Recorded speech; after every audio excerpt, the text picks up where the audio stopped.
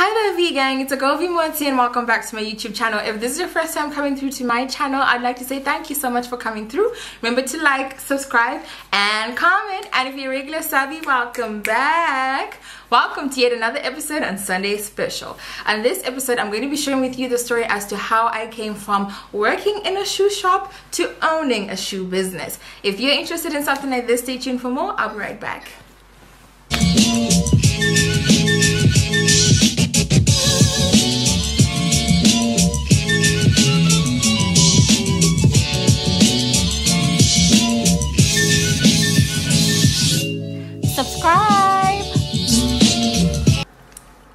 So this story begins a couple of years ago. I think it was like 2-3 years ago. And first of all, side note, I love shoes, and if you watch the video of me trying on all the heeled shoes in my wardrobes that I will link up here, you can attest to the fact that this sis loves shoes, okay? And not even like joking bit, but like a lot. I couldn't even actually finish all the heels because I was tired putting on shoes and taking them off and filming and wearing and tiring, so I couldn't even finish all of that. But I really like shoes, right? I was a student in university and I was looking for extra money because, you know, the economic system in Zimbabwe just randomly changed and it affected a lot of people. So not that my parents were not sending money, they were, but then I wanted more money for myself. So then I found an opportunity to work in a shoe shop. It was actually really funny. I went into this shoe shop and the lady was actually really nice to me and she served me and my best friend, and it was around the time of summer break. She's like to me, are you looking for a job? And I look at my best friend and I was like, well, it is summertime, might as well.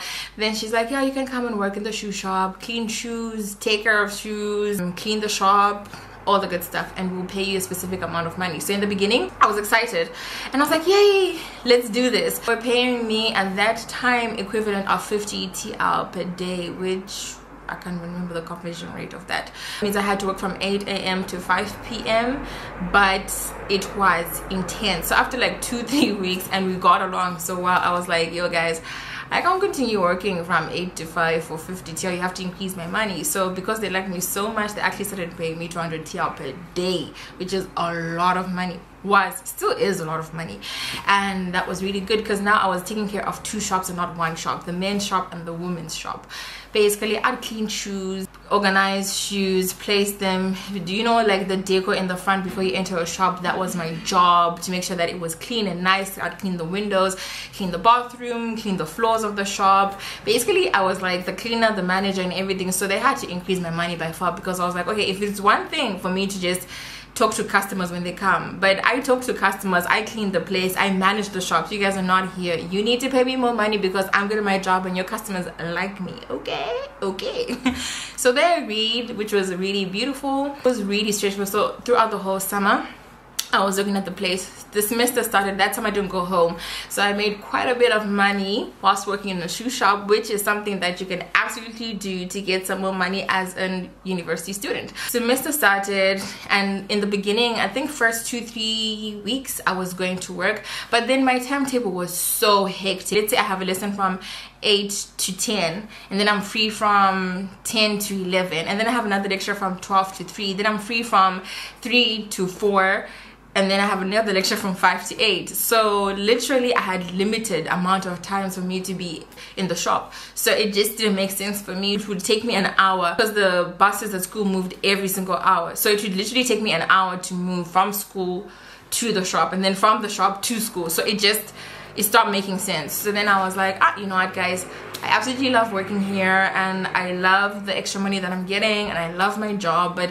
maybe we could shift it so that days that I don't have lectures, or maybe I have 1 lecture in the morning, the weekends as well, I can work. So the money was still good because I was still getting some extra money for maybe working 3 times a week or 4 times a week, depending with my timetable and what's happening.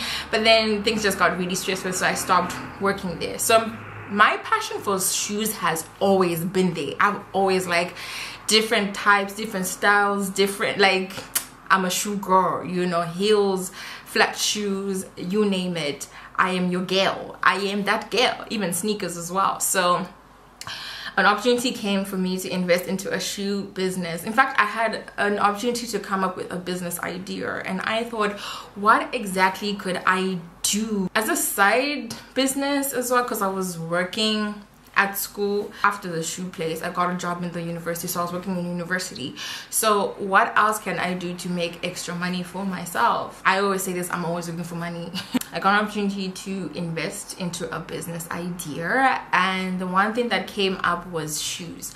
Lashes, obviously, shoes, clothes, bags, all the good stuff. My interest is very invested into fashion, basically. It was a beautiful opportunity for me to venture into my shoe business, which I'm absolutely so proud of. I am actually working on a website now, and it's been growing and doing so well. I'm just so grateful to God who gave me the opportunity to actually invest in something that I like, because it's one thing to start a business, it's another thing to start a business or to turn your passion into a business. Obviously, I want to see this grow into my own label, my own designs and all that stuff, and I'm getting there. But I'm just really happy that God gave me the opportunity to actually pursue my passions and make money out of it. And I've made so much money out of shoes, which would seem to be something that's, you know, everyone is doing it, the market is saturated, so why would you do something like that? But where there's a will, there's a way. You know, there's always that market which needs you to reach. I know there's like really big companies there that are producing shoes, and many people are invested into buying a label that's already there, but you know, nothing is really stopping you from starting off. You could save money, you could work and save money, because usually the money that I was working for is the money that I used to invest in my business, which is absolutely beautiful. So yeah, I just also want to encourage someone, if you do have a passion, if you do have an idea of something that you want to do, never think that, oh, the market is saturated, everybody is doing it. Think of something different, and you never know where it could take you. So I literally, I'm obsessed with shoes. So I thought of turning my obsession, my passion into a business, and it has really bloomed and blossomed. And that's just the story I wanted to share with you. If you do have a vision, if you do have a dream, if you do have a passion, keep with it. Because at that point in time, for you to ask me how exactly are you going to even start this shoe business, is kind of like, dude, I don't know. But I've always wanted to do it. I've always wanted to sell shoes. I've also wanted to have my own shoe label.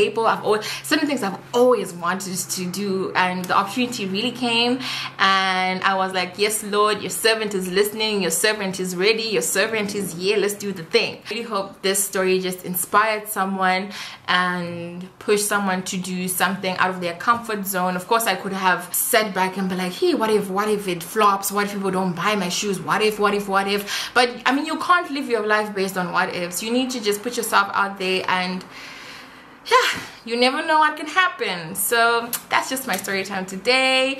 Remember to like, subscribe and comment, and I will see you in my next upload. I will also put the Instagram tag for my shoe shop so that you guys can also check it out. Mwah, mwah, mwah, mwah, mwah. God bless you. I will see you my day 27 of my 30-day marathon, which is tomorrow. Bye.